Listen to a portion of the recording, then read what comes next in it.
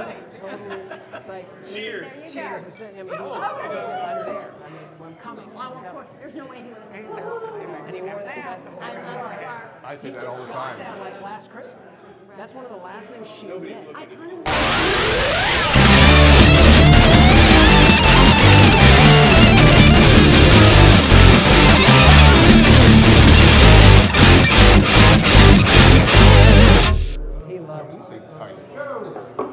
Welcome to the Yuki D and Jinx show. I am Brian Snowdy. This is Julie Barrow. Hello. This is our 5th episode, correct, Julie? It is. Yes, it is. And we have some amazing guests for you. Now I'm a little under the weather today, so Julie's going to be doing most of the talking. Julie, why don't you tell us some of the things going on in the future, and then we're going to introduce our fabulous guests. Well, first, I'd like to give a big thank you to our host here, the Palace Theater and Art Bar. Cheers! We're very excited to announce that they now have a full bar, which is awesome. And of course, everybody's partaking of that full bar. We do have featured drinks tonight based on our special guests here. All the Negronis are all based on Almost Live. They all have Almost Live themes.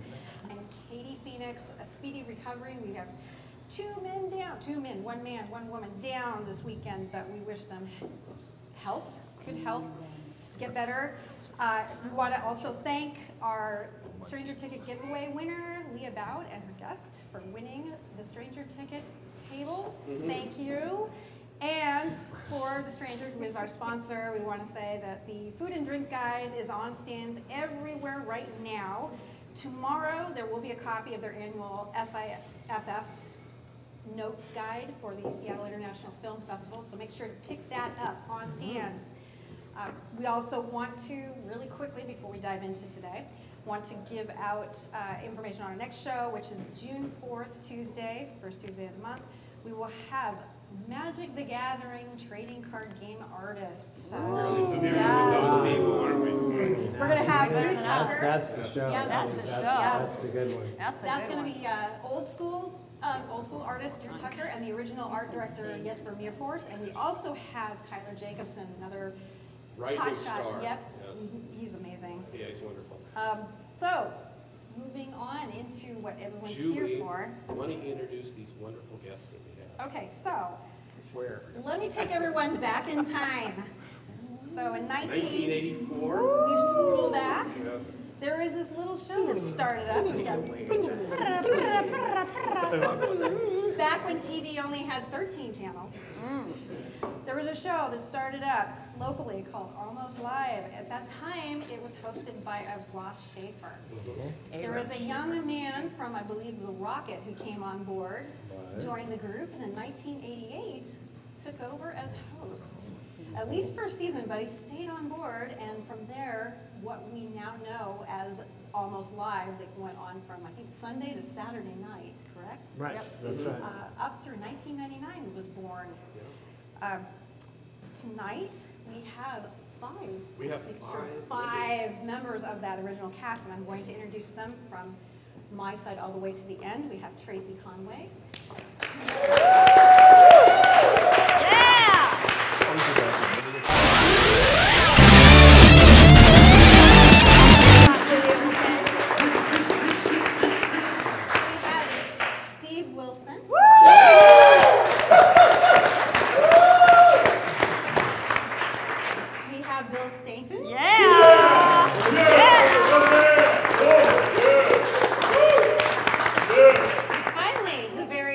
Nancy Guppy.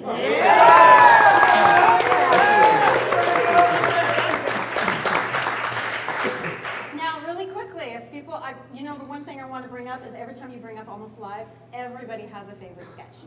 And there were so many of them that are iconic that no one, you hear regulars. Of course, we always hear about the John Report, because that was a regular segment. We also always hear about the lame list, but there are ones that everybody loves to bring up, everything from High Five and White Guys, The Worst Girlfriend in the World, Very good. The Me Show, Cops Everywhere,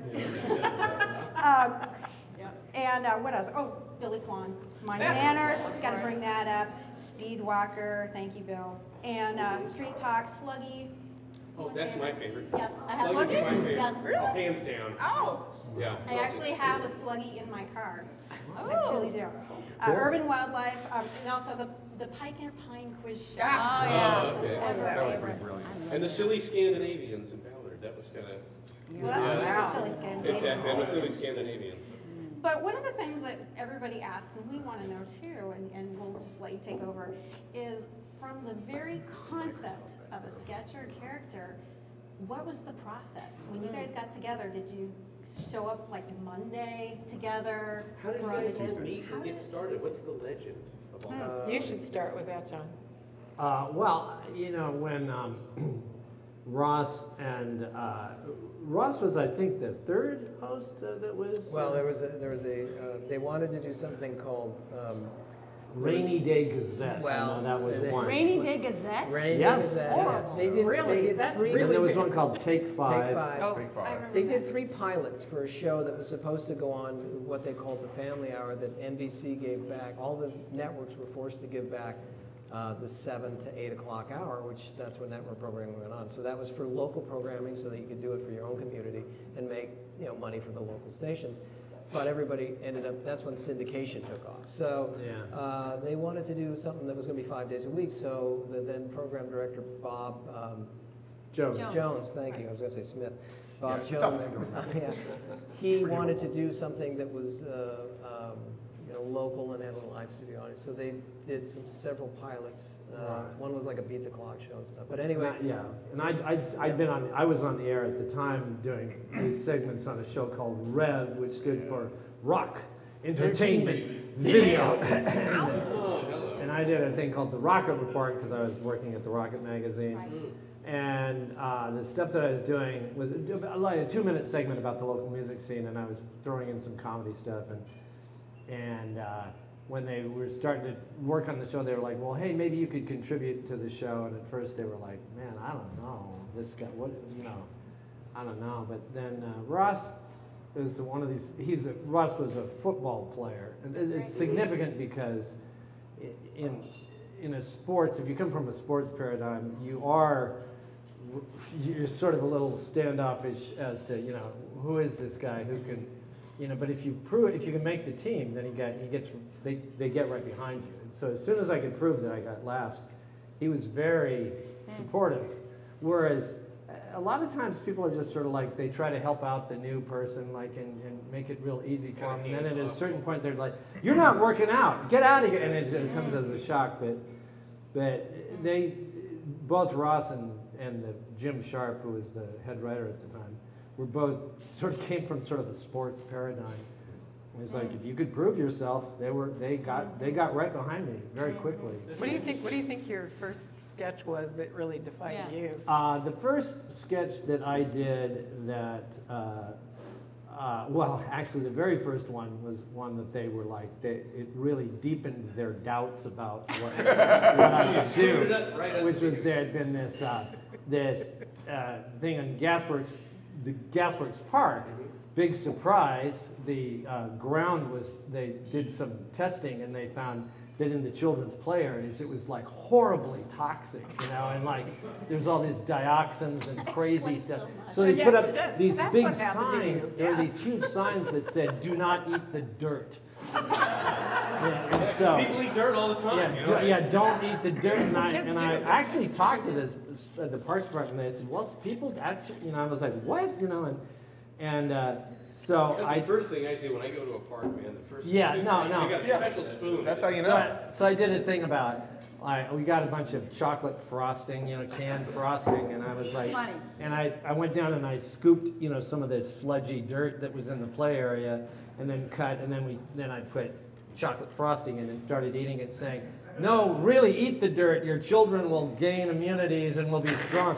Will be stronger people. And they were like, what is this? You're eating dirt. What is I that? hear screeching tires in the background. Yeah, and they're like, no, don't do that. But then the next one I did was they had just started, another one, signs. They had just started putting those signs on dumpsters that said, do not play in or Yes, I around. remember this.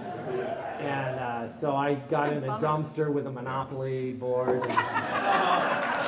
playing it and doing all this sort of stuff. And I had a friend, we pushed it down like a demolition derby, and we were like playing in this, and they liked that one.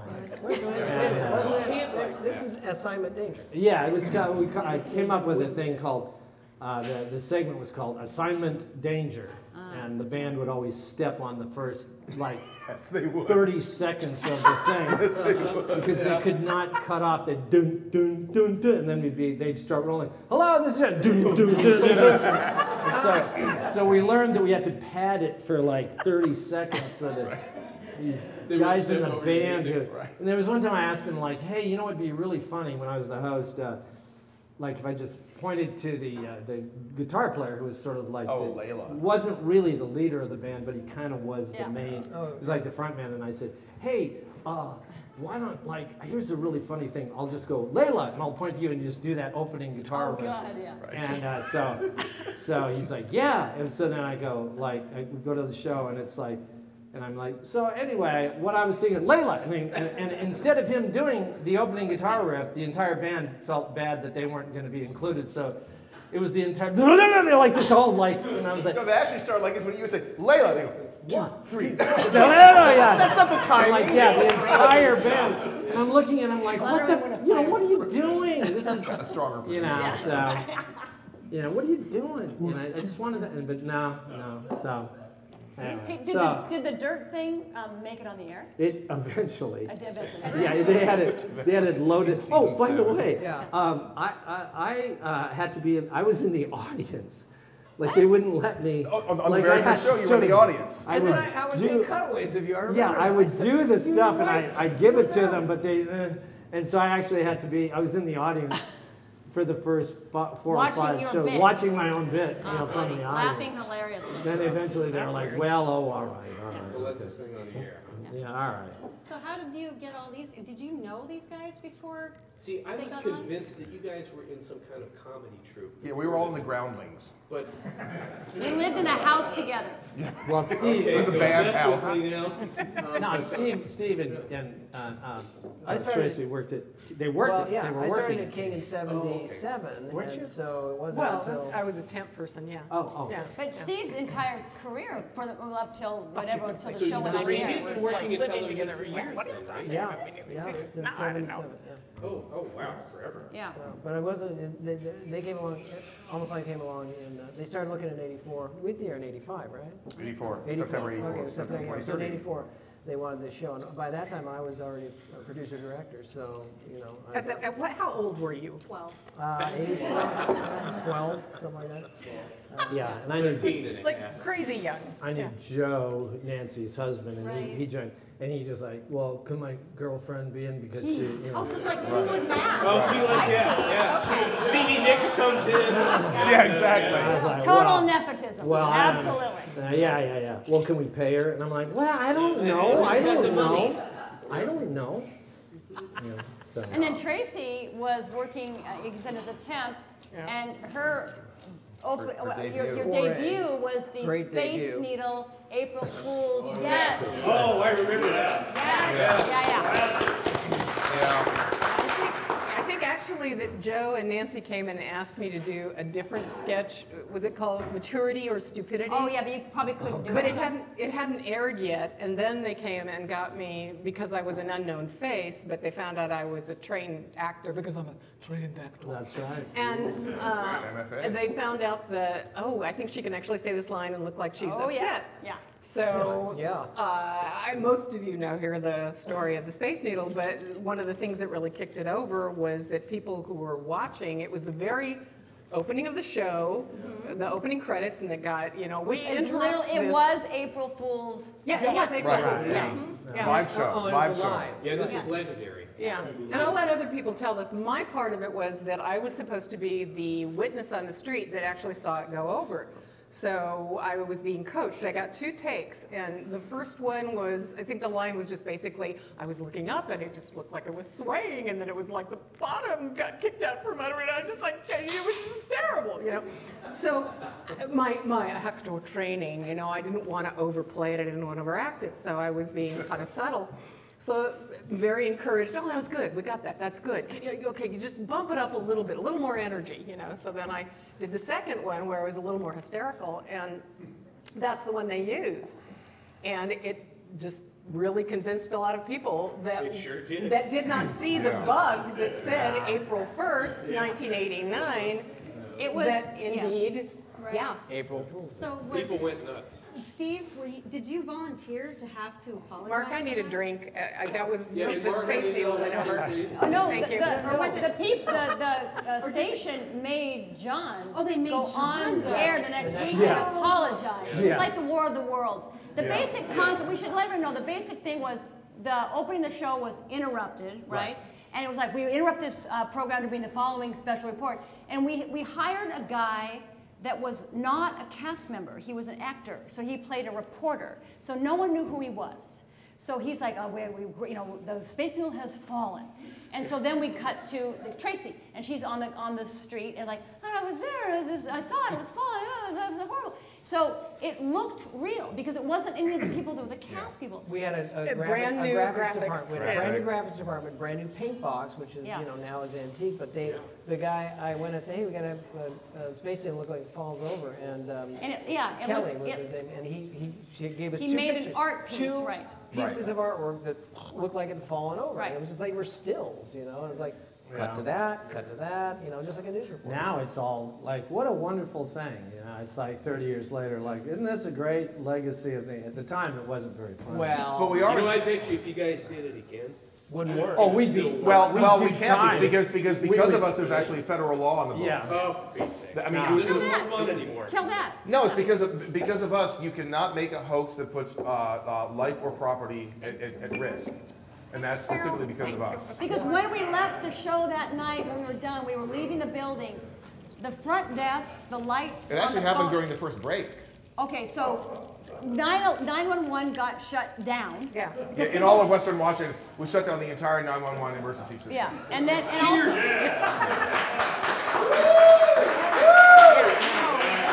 So people took it seriously. Yeah, so because of that, we apologize. Now, we were asked to apologize on a weekly basis. I was the producer. I would get calls every Tuesday. We work Tuesday through Saturday. I would get calls every Tuesday by somebody who was offended by some stupid thing. And we never would apologize, except for the space needle thing. Since we shut down half of an entire state's emergency system, we actually put lives in danger. So we apologized. So John taped an apology. John, last week we did something very, very bad. We're very, very sorry. We won't do it again. But then when we brought the audience in, my instructions were, don't show them that. I mean, we'll play it back, but we won't let the studio audience see the apology, because that puts a little black That's a cloud over downer. it. That's a bit of a downer to start the show. Yeah. Yeah. No. Now, where was you guys' studio at the time? Came 333 Dexter we're- Avenue, 333 glittering Same Dexter thing, Avenue. yeah. which is now a 12-story apartment I'm building. sure it's an annex of Amazon, probably. Yeah. Oh, it is. Of course it is. Yeah. Why Yeah. would Why would it be the exception? I think where we are right now is like the last vestige of Seattle that is not owned by Amazon. They're not the Right, state building. right, the palace. This is one of It's them. owned by John Bennett. It is. I'm parked in his lot. Yeah. But you were asking, how did we come up with a sketch? What Yeah, was like, our did you method? start So, like, we would work Tuesday through Saturday. Okay. And we would come in on Tuesday and watch The Larry Sopranos Sanders. or Larry Larry Sanders. Sanders. Yeah. And then we would sit down and we would critique the previous Saturday show and go through about what, we'd watch it together and comment on various things. And Well, then, that sucked. That was pretty and then, good. well, Bill, you can take it from Now, here. was this I one don't was think still that a happened. half-hour show? Beg pardon? Always half It was hour. always. It was always half hour. It was an hour for the first 5 years. But once John took it over as host, it was But yeah, half don't hour. forget. Well, we had one more year of being an hour. When we first started, we were an hour we can't long agree about anything. Sundays at 6 p.m., which is the ideal time for comedy. Yeah. They used to. Sunday at 6, everybody feels funny. I hear you. Yeah. But it was when we went to a half an hour and then moved to the Saturday 11:30 time slot that we really hit our stride and figured out who we were as a TV show. Which I think that is actually a great story, is how it became the Yeah, late night it is. half hour. It started as a David Letterman had premiered During the and- summer, right? Yeah, and the idea was, let's do a local David Letterman show. So we had a band, we hired a band, and we had a host, we hired Ross, and then we did a show that exactly mimicked the Letterman show, which mimics the Carson show. It's just a formula that's there. And then from there, it stayed that way for, I don't know. 5 years. Yeah.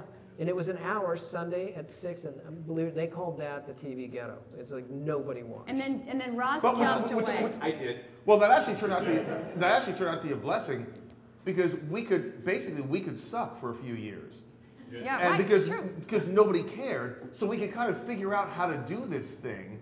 You couldn't do that now. Now you've got to come out of the gate running. So you guys had training wheels. Basically, Yeah. Yeah. You just don't know what it is. I mean, the show was on the air, what, 15 years? But Well, so, 15 yeah, years. but so that going from that to the half hour, that to me is a really cool thing. How that, because that's kind of almost weirdly random how that happened. Ross got a deal where he went to do the Late Show, which was the former Joan Rivers show, and so he left. And so we were left with this vacuum, and we needed a host, and they went through 5 different hosts that were considered, and finally decided on John. And we did the show just like we had done it with Ross. For one season. John was the host, and he did the interviews. Yeah, I remember that. And he sucked at that, kind of, sort of. It's Don't sugarcoat it, Steve. My God. Yeah, well, But I will say, how many of those have you had so far? but let me just say, the best part of it was the sketches that we did, and so. Our program director, you know, it was like, There was a okay, lot how do we save this? You know, like this, and he's the one that said, okay, we're going to push, this one Saturday Night Live this is not how it sucked. happened. Saturday Night Live Yeah. really sucked. This is not right. Not right. This is after Eddie No, Murphy that was isn't how it on. happened. It's close. First of all, let me add a little nuance. Okay. Let me add a little nuance, because John gets unfairly, critiqued for that. No, season 5 was a terrible season, but it was because, and this is my fault because I was the producer. I basically forced John into a show that had been designed around Ross's strengths. Yes, totally And different. Ross and John have completely different comedic sensibilities. They're like yin and yang, and we were forcing John to do something. And so when we finally came up with, like, during the summer break, it's like, how do we fix this? What's the stuff that we can really do well? And what really happened, we realized, well, we're really good at the comedy. The thing that we couldn't have predicted that was just ideal at the time was that was exactly, I don't know if you remember when Carson left and there was the Letterman-Leno wars going on. And we were an NBC affiliate. And the NBC affiliates around the country were getting really antsy about this, and they were all threatening to leave. So NBC was doing anything they could to keep their major affiliates happy, and we're the number 12 market. We're a major affiliate. And so we said, what will keep us happy is give us the 11:30 time slot. For what? For a couple specials. Something like that. In Now, August. Lorne Michaels is incredibly protective of that 11:30 time slot, so he was not happy. But we were the only market in the country that was allowed to do that, mostly because if it hadn't been for the whole Letterman-Leno thing, that wouldn't have happened. So also we had this the planets aligned, that we had John, who turned out to be a brilliant host when he was put in a show that revolved around his strengths, and we had the time slot that worked for us at a time, a half hour instead of an hour that worked for us. And that's when the show really, And that was really like took like off. a summer, an August summer, 3 shows, I think, or 3 weeks. And then the sales went, wait a minute, this is actually going pretty well. Yeah. We're going to and since King had some power at that point, they said, we want to hold on to this time slot. Yeah. And NBC Major said, okay. And so that's how you got the half-hour late night, which is astonishing. There's one thing you're missing in this, Yeah. and that is that Eric Bremner Yeah. was the president. Eric Bremner, The president of King TV. Okay. Yeah. was the president of the NBC affiliate, so he had a lot of power with NBC. Right. That's interesting. I forgot And about also there was a weird timing thing, which was NBC gave us 3 months? Yeah. They like said that. they would reevaluate it Right. in 3 months. Right. So, Okay. Right. so we had 3 months to do it, and then right as 3 months expired, there was the annual convention for the annual television convention, right. and we won the award for the best local show in the United States. And the NBC people were, well, thank you. Now, this is actually, this is very funny. So they sent a telegram, which said, looks like, Telegraph. yes, They sent a raven. they They did. said a raven? They did. No, it was Okay. a Sent a telegram. telegram. Okay, a It telegram. was before the internet. They sent a telegram that said, looks like you made the right decision Wow. with this, and so let's just keep it. And so they did. But that, that was the congratulations we got for winning the best local show in the United States. Not from the station, Right. but from Right. NBC. And then Right. and then once we got hooked up with Comedy Central, when we would win, we would get bouquets from Comedy Central, but nothing from the station. Nothing at King. Never. By the way, Never. that award You he's need another talking. drink here. Yeah. By the way, that award he's talking about, Yeah. we ended up winning. I think it was a total of 12 times. They don't give the award anymore. 12 times. Our next nearest, we hold the record for that. The next nearest one won it 3 times. Yeah. Yeah. So How we many- did okay. Wait,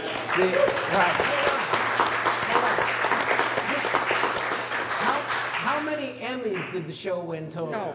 Over 100 total. 8 million. Yeah. No, 8 well, million. 8 billion? 8 billion. 8 not billion. million. Well, no, Billion. and also, With McDonald's and we're neck and neck. but also, Wilson and I can attest to that. Before the show won the greatest show, we won the same award for the best segment on a show, which was for Alien Gumbies. Right. Remember Oh, that bit? And Steve and I were in New Orleans to pick that one up, and we were handed Oprah Winfrey, That's right. Yeah. Yes. who was brand new on TV, Oh my God. gave us that award. Yeah. And that's when we christened the drink that is mine, is the full bottle of Stolichnaya. Yeah, anyway, if you want that's a my good signature signature drink. drink, it's not A bottle? Yeah, A full bottle of the full Stoli. bottle of Stoli. Yeah, give me a keister. Okay. Followed by Okay. You call it a keister? followed by 8 hurricanes. If you're gonna, This is the first I've heard of it. if you're going to a broadcast convention, you want to do it in New Orleans. That's Yeah, Yes. Wow. we stayed at that's the very- Royal Royal Sonesta Hotel, Yeah. which you could walk on your elbows back to the Yeah. to the Yeah, to we the had to room. stay on Bourbon Street because all the conventions were outside, and so we got our last. But they sent us like, okay, you guys can go, and the only hotel was the nicest one. So. Wow, Yeah. nice. It was a former convent. Get out of here. I'm not kidding. No, it was a it's He didn't say former. And it had all this. Yeah. Anyway, so we got Well, very. these are Back the on good track. stories, like the voodoo Yeah, stuff. wait, Yeah, wait, no, I wait, wasn't there wait. yet. No, I wasn't there yet. Yeah, no, we went to the Voodoo Museum and Steve freaked out. This is evil. This is evil. We're not here We to gotta talk get out about of here. Come on, this is fun. Come on, Steve. We Let's have talk to about get out of here. We have to get out of here. Yeah, well, do you remember walking down the streets like in the middle of nothing and all these doors are like, where are we? I don't know. Yeah. Yes. Wow. Well, actually, and just speaking of walking down the street, once we were on Comedy Central, which we could get into, but they didn't have a West Coast office in those days. It was in New York. The Viacom offices were, and so I'd have to go to a meeting there. I'm walking down in Manhattan. We didn't even get the show. I don't think I couldn't get it at my house. Comedy Central in those. It was the pre-South Park days. Right. But you could get it all over Manhattan and in the South. For some reason, the Southeast is the United States. But anyway, I'd be walking down Manhattan. It'd be like this. Hey, you're on that show. You're on that show. What is Ballard? What the hell? What is that? Everybody, Brooklyn, what's Ballard over Yeah, here? everybody watches the show. We don't know what you're talking about. It's like everybody watches it, but we don't know what you're talking about. And then I'd be, hey, this is that guy. Yeah, hey, guys. Well, you remember when Kim Thile came to visit? Kim Thile, lead guitarist for Soundgarden. Right. Yeah. So he was on the lame list. Yep. He was one of our stock guys for the lame list. And Soundgarden blew up along with Nirvana and Pearl Jam. They're the biggest bands in the world. And they did like their first big tour. And Kim Thile was like, I'm the lead guitarist for one of the biggest bands in the world. Funny. And he came back and he was just so angry. He came back and he told us, I'm getting recognized more for being on the damn lame list than I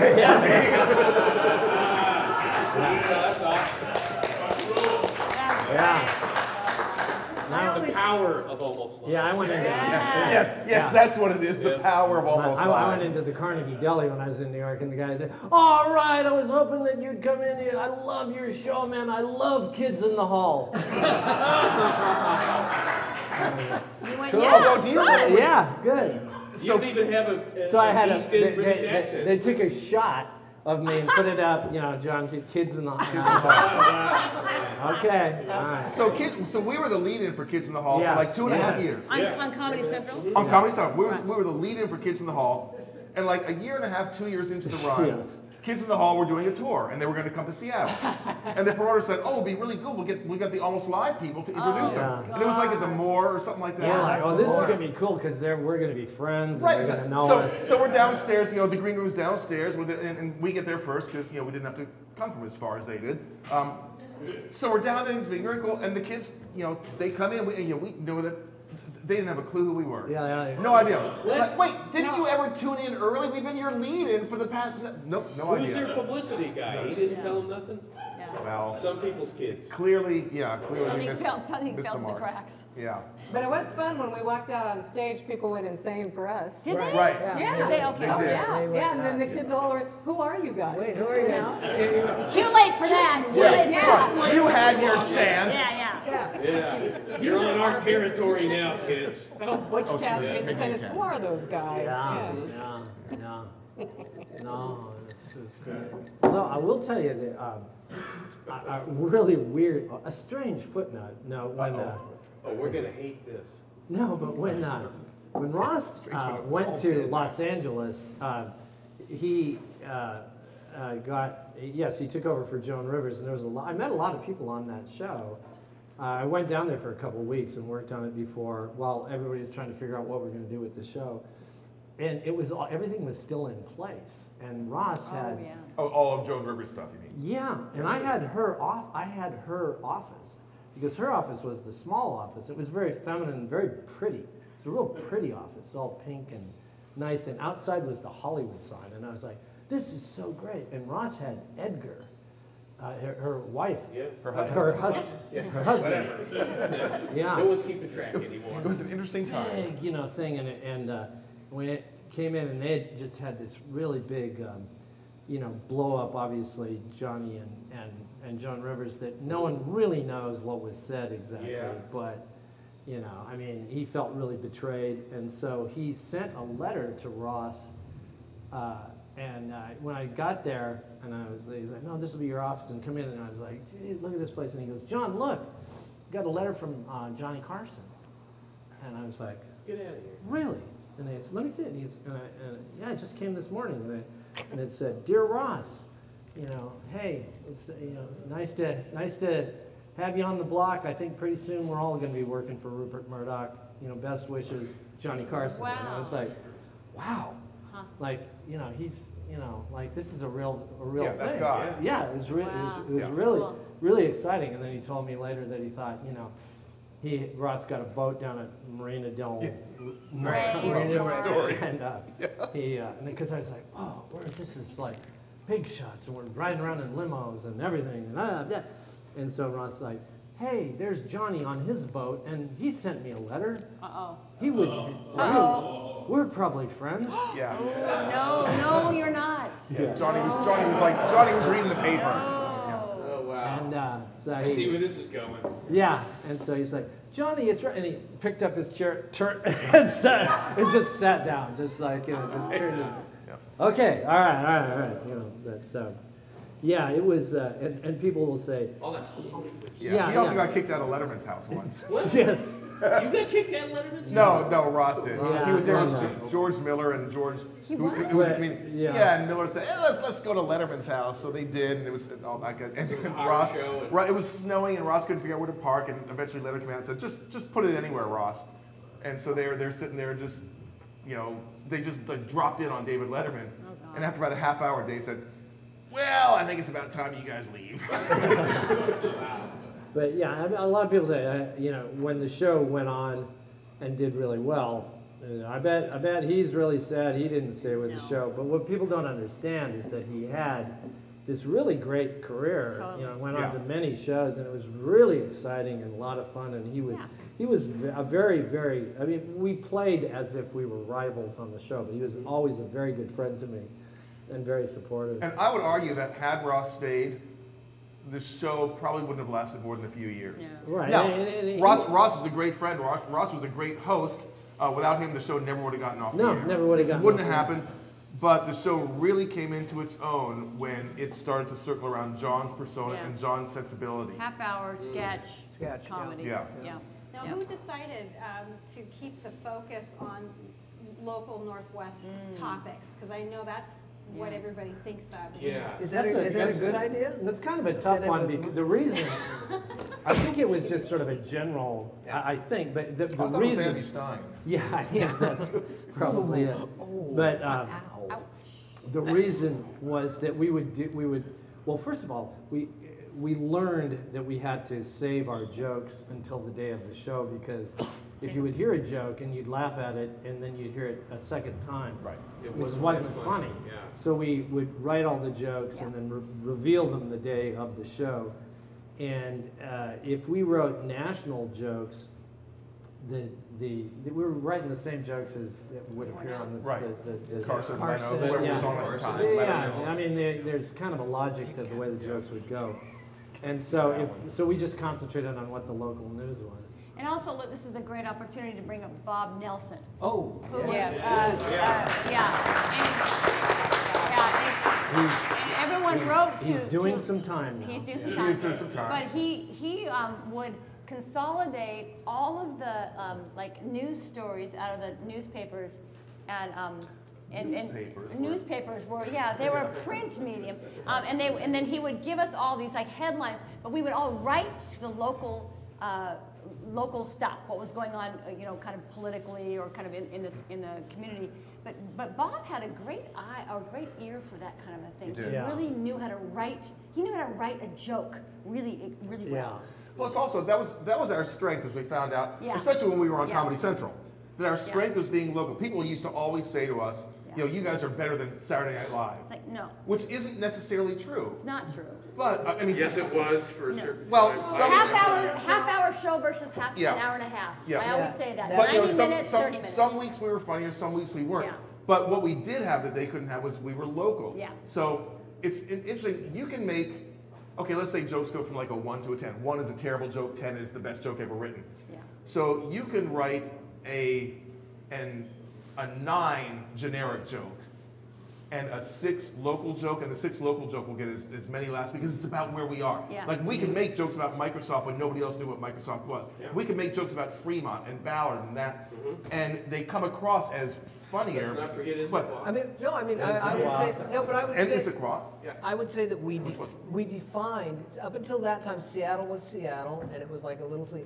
We, as a show, defined Yeah. the areas. We did. Bellevue were the rich jokes, and Yeah. Linwood Mercer were the Island. hick Let's jokes. not forget and, Snob.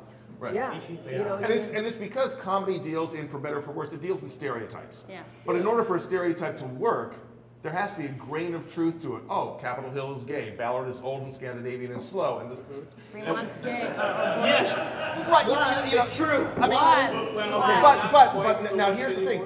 As we got on, as it got to be like season 15, towards the end, that was getting tougher and tougher because those old stereotypes were no longer true because there was this homogenization. Yes. All of a sudden, Ballard and Fremont are the same place, and Capitol. I mean, there's still a vestige in there. Yeah. But a lot of times There's we still were ghosts floating around ghosts, there. Yeah. and Yeah. that's what we ended up writing jokes about, the ghosts. So like people new to Seattle were like, that's not my experience.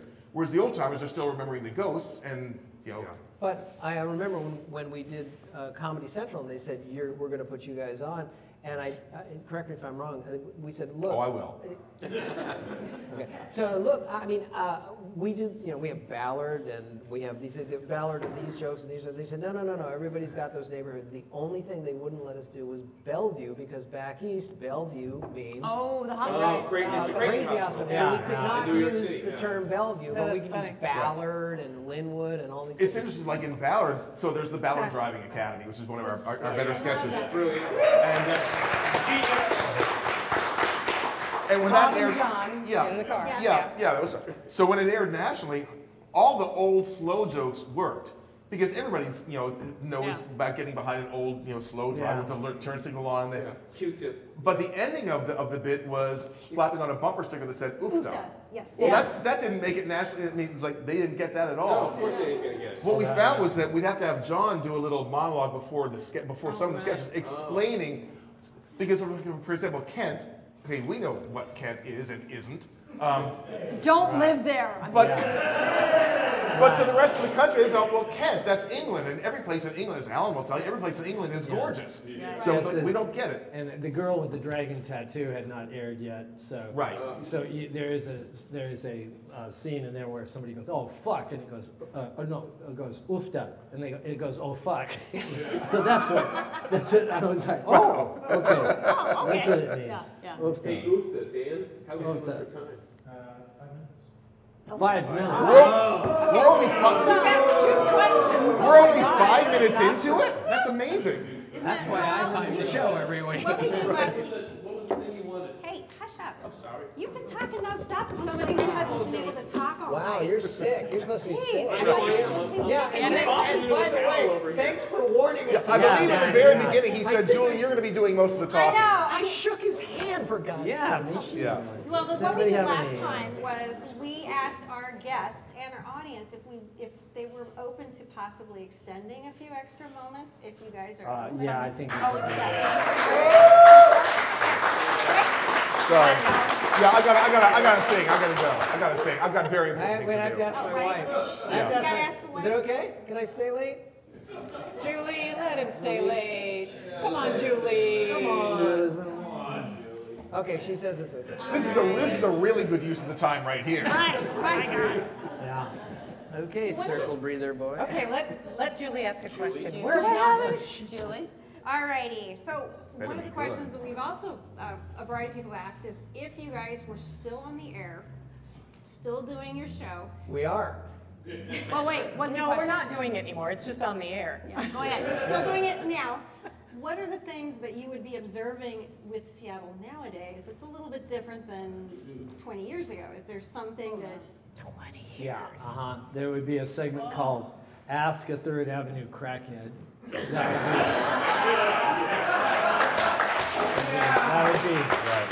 That'd be the new lame list, and the question would be like, what's your favorite day of the month? And he'd be like, well, I just think spiders, and it'd be like that. So. And so then we'd have that, and then we Well, obviously, then we'd have why is there a trolley? Why does The why trolley. is there a trolley? Yeah. We'd have a thing. Why is there a trolley Yeah. when it's on the same The grade as 600-foot departure? trolley. Yeah, why is there a trolley? Yeah.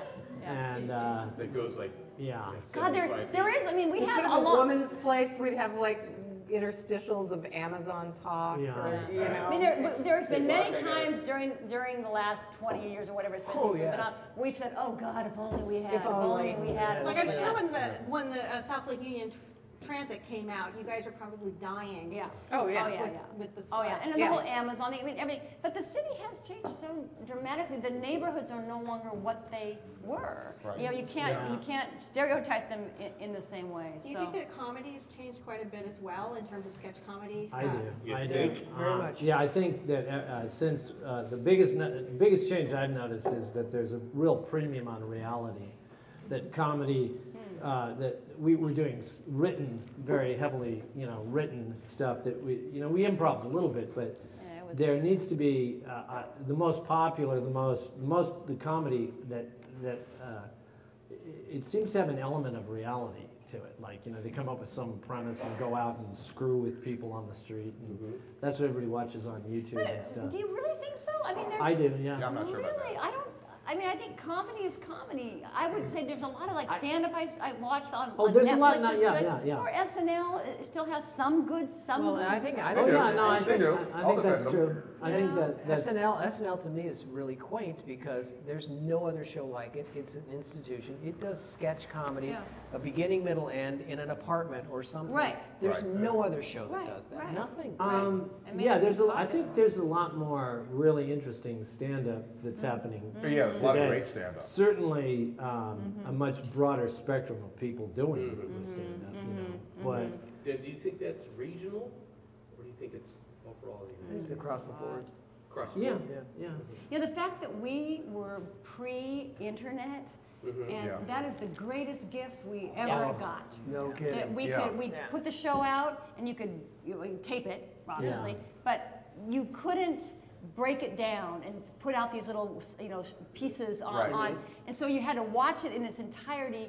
And I think that I think that that's a huge difference in terms of like seeing things in a context. You But know? also the monitoring. I mean, basically, when we were working in TV, there were 3 stations, 4 stations, and there was a lot of money in it. Now it's decimated. You have your phone. Every kid can make a YouTube video, and it gets viral. So I look at some of that stuff and I go, geez, that's really funny. I remember paying for my house, writing stuff like that once a week, or performing in it. So it's like that. Those days are gone. So when you say, could this show be done today? There's no way this show could be done today. I mean, you know, look at local TV today. And they're all. There's no private ownership of the stations anymore. So there's no commitment to the local thing. These are all owned by corporate. Local. Yeah. They don't care. And it's not really a judgment call. It's just that's just the way it is.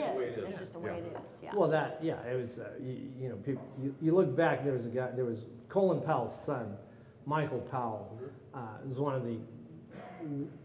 of the worst government officials in the history in the last 50 years, in my opinion. We don't talk about government stuff, but I have to agree with you personally.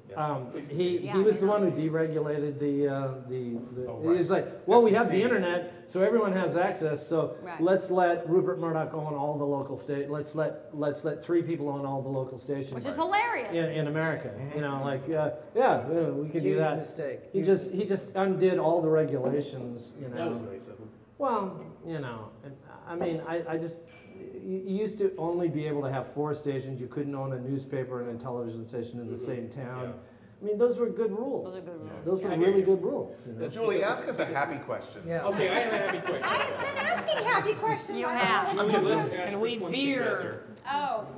What are you talking about? Okay. What question? Is there something in the past 20 years that you guys can think back and you think, man, we should have done a bit on this? Well, When we were still on You the air. mean when we were still on? Still on the air. the first we got canceled like 2 weeks before, and it was in '99, and WTO was like the next week. Oh, right. Oh, okay. Battle Seattle. It's weird. I've thought about that a lot. In fact, I actually was talking with Norm Stamper a couple of weeks ago, who was the police chief at the time. There were the riots. Yeah, he left his gun in the car and he got robbed. Yeah. That's good. I don't remember. Maybe. But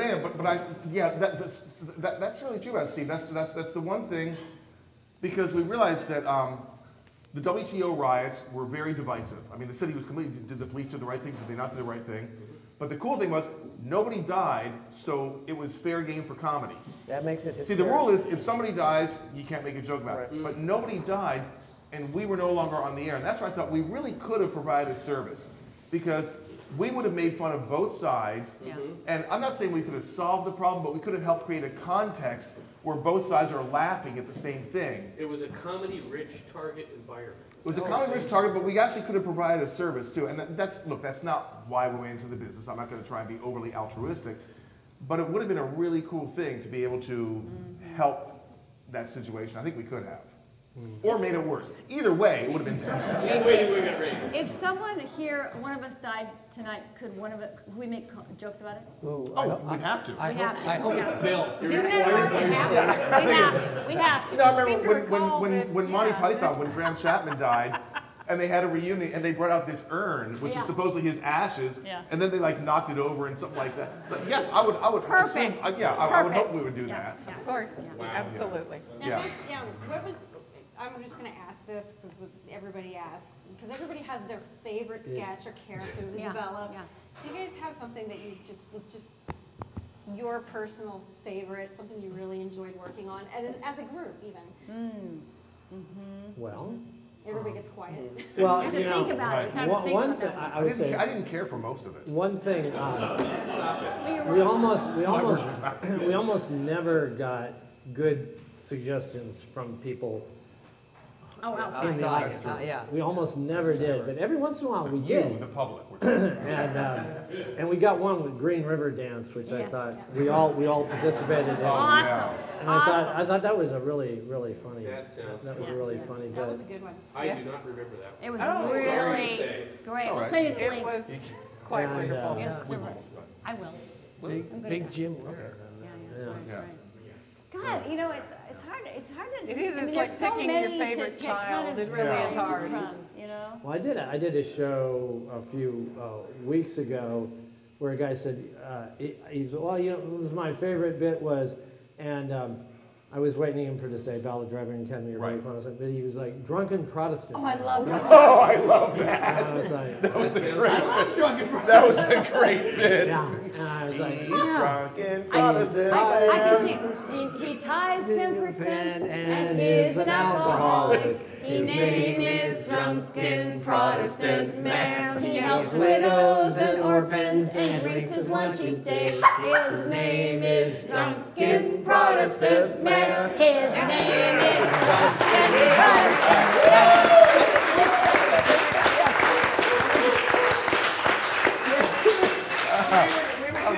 It's been 20 years since you've heard that. Totally forgot about that 20 sketch. years. Several of these where they do a bit, and like I go, Nancy would say, "Hey, I've got the lyrics," and then we'd run in and we'd find like a piece of generic Music, and Right. I'd say, "Hey, this will work," and so we would like put it on and we'd sing it. We sang it that one. together. Yeah. And John was perfect at that. Drunken Protestant Man. John Yes. That was a good bit. Well, I don't know, you know. Yeah. I remember I had to Soap in the really, phone. I had to really. Yeah, I don't know. I'm pretty wasted, but yeah, I guess It's quite a stretch for me. is. Yeah. But a lot of those things had a song. Worst girlfriend in the world. You can Yeah. sing this song. Great. That's right. You know, Great. I mean, Well, I remember John came in, that was my first year on the show, and he was so sweet. He's like, well, you know, the show could disappear anytime, and I always want everybody who's on the show to leave with a good reel. Yeah. So what would you, you know, I'd like to help write some characters that you'd like to play and that kind of thing. So he'd come up with this combination of female that was a good friend of his girlfriend, and possibly someone from his past as well. I'm not sure about that, but he came to the table. Our pitch. On Tuesdays we would have pitch sessions, and he hadn't scripted it, but I remember he wrote the theme song, and that's how The Worst Girlfriend started. Yes. And that was so great, and I'm so grateful for that. Based on a girlfriend of a friend of mine who he kept coming to lunch saying all these new sexual escapades that they were doing, but he was injured. Like slightly, he was like slightly injured, and then we'd have lunch the next week, and he'd be telling more stuff, and then he'd have like a cast, and then the next week he'd tell something, and then we'd walk to his car and we'd find his dashboard is all like dead. What happened there? Oh, she got mad and kicked it. And so we said, man, next week you're gonna be driving one of those rascals around, and so they broke up and but the sex never was saw really each good. other. But and her name was Jill. Well, her name was Jill. So Yeah. so That's a showstopper. yeah, apparently so. Dan, Well, you done? Julie? Well, no, we're not. No, Brian, we're not. Brian, we're not. Okay, all We're right. not. You know what? You just need to shut up. Wow. What way to talk I to like an ill it. man? Go, you go, Put girl. the gun to my head. No. The last thing that we need to say before we get off the air is I want to know what you guys are doing right now. What are your projects? Are you guys working on anything? You want to go around the table? Yeah, sure. Yeah, you should. Yeah, go ahead, Nancy? Well, so for the last, 10 years or so, I've been, yeah. Raising eyebrow. Yeah.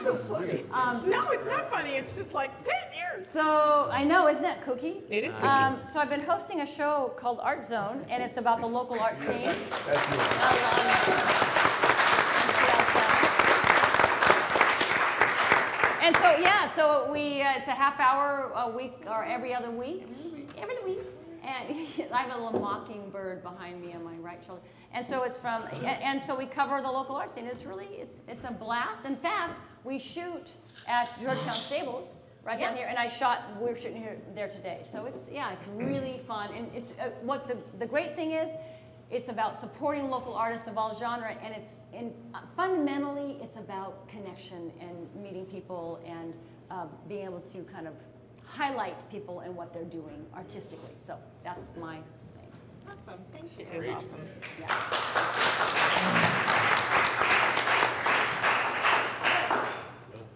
Me, for the last 45 years, I've been the drummer for the progressive rock band Yes. Thank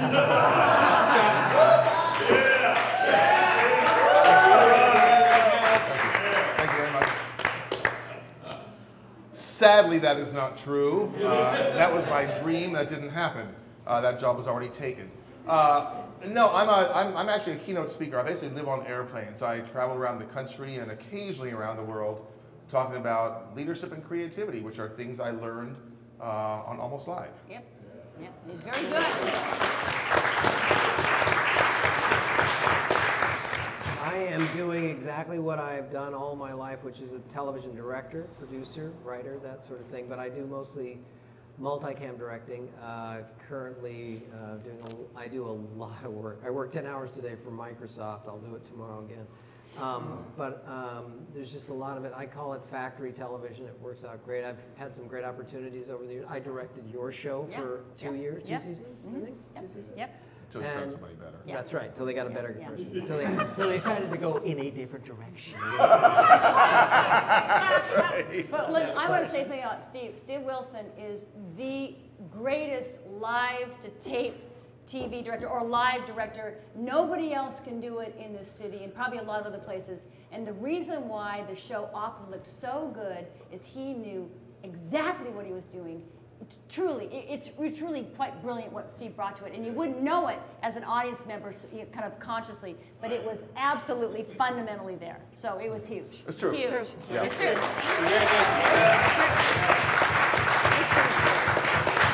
No, it's true. He was a director who also had a comedic sensibility. Yes. So he would know when to cut and when to, Yeah. and that can make or break a laugh. Oh, yeah. So. I taught 12 years at the Art Institute script writing, which is hilarious to everybody at this table because I never had a script. I had little pieces, little pieces of paper. But I'd be yelling at kids, keep it the format and do the thing. You know, I'm like yelling at the people. Oh, you graduated at the Art Institute. Oh, well, good. You got out before. 1985. Wow. All right. You got out before it closed. Yeah. Very good year. So I resigned from that before the big, looting occurred. When the hey, we're done, guys, and all the students like So I'm just sitting in the lawn, just staring in the middle distance now. The end is near. That's right. Yeah, you can come over to my place. We're going to have a good time. Okay. Yeah. We'll He's a stay man around of lunch leisure. together. Yeah. I'm a man of leisure. Well, man. Leisure suits. Anyway. Oh, that's quite an image, you in a leisure suit. Not a good one. Not a good one. Not a good one. Stealing that, that's good. Well, John, we thank you for your service. Oh. Yes, we do. Thank you.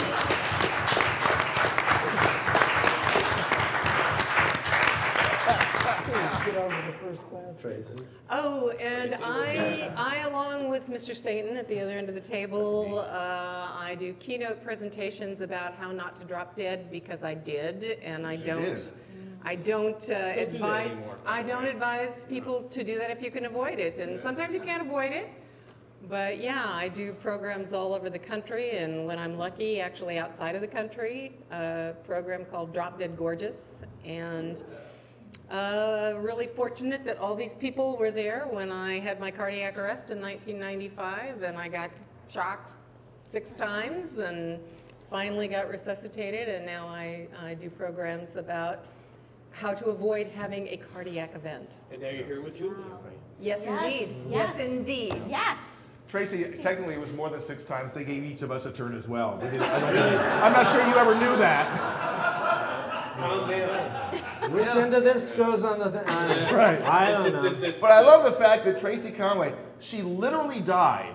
I mean, she literally died and never missed a show. No. Yeah. That's a profession. That's a profession.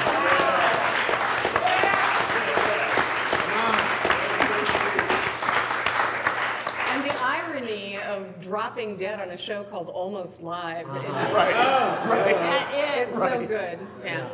But you had the courtesy to wait till we faded to black. Yes. She did. I did. Well done. That's right. Well done. I'm the only person who went to every episode. That was at every episode. Wow. Who was? I think you are. Yeah. No, That's at right. the beginning? Because I was in the Yeah. I was in He the was in the audience. audience. I was in the audience for the Wow. the That's pilots. the pilot, which I Yeah. directed. So I actually was in. I was Wow. at every Yeah. every Okay, episode. that is quite something. Yeah. Yeah. So Wow. so I Who knew guess. that? That's a lot of shows. That's history. That's history right there.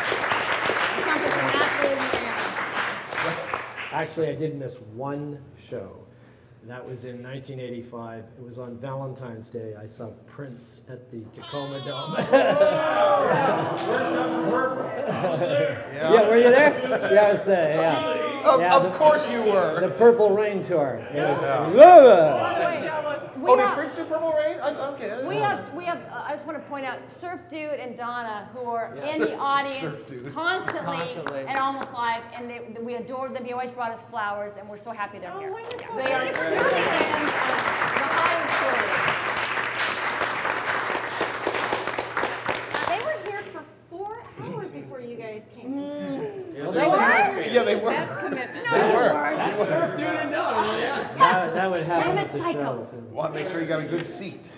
And I just wanted to say really quickly before we and I love Brian, by the way. I don't tell him to shut. Oh, he's my older brother, so I can tell him to shut up. Okay. She can. But thank you guys so much. I wanted to just do my own little thing about. I've been dying to say this. Okay, so it's been since 1992. So I think 1992, spring of '92, there was the John report in May, I believe. And John was doing his report, and I was watching at home. And this was before Magic the Gathering came out, and I had been working on a production, a stage production up on Capitol Hill. And I'm watching the John report, and all of a sudden our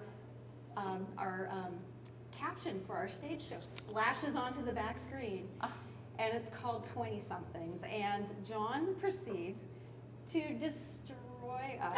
And I'm sitting there, and I'm watching, and I'm like, and okay, normal people, as they're watching the ship go down in flames on Almost Live would probably be horrified, but I'm not normal.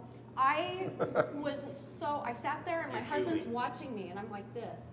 And he's looking at me like, what's gonna happen? And I turned to him and I went, oh my God, this is awesome. And I was like, I made it. I don't remember I made it on the John report. I don't care what is happening here. I made it. And I called my dad. I'm like, Dad, are you watching? Are you watching?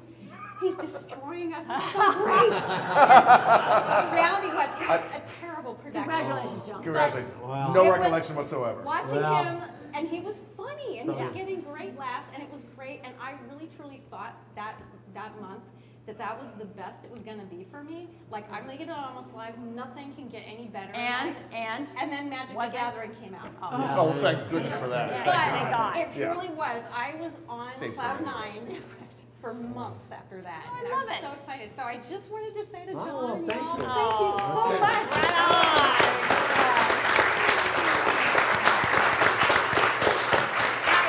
See, just like the starfish, John, you can't save everyone, but you made a difference to that one. I You know. made a difference, and I seriously, it was the most exciting moment of my whole 22 years. Except for this moment right Wow. now. Except for this one. And I We're waited. reliving it now. Wow, you really have to aim higher. So thank you guys for so much iconic TV things that when people think about Seattle, they have to think about as one of Almost Live sketches. Always comes to mind, always. And I know I'm talking over Brian. I know Brian has a few things to say, but I want to thank you, Brian. Got any last words? Brian. I have a whole bunch, but I'm going to save it till after hours. The real. Oh, there's the after show. Because, Almost Live After Dark. Do we keep recording after hours? I don't know. It's good. I have a couple if stories, but we do have to close the show, Julie. We do. All right. All right. Thank you. You Well, guys thank have you been so incredible. much. I'm so glad we have this time together just to have a laugh and sing a song. Just get started. started, and before you know it, Alrighty.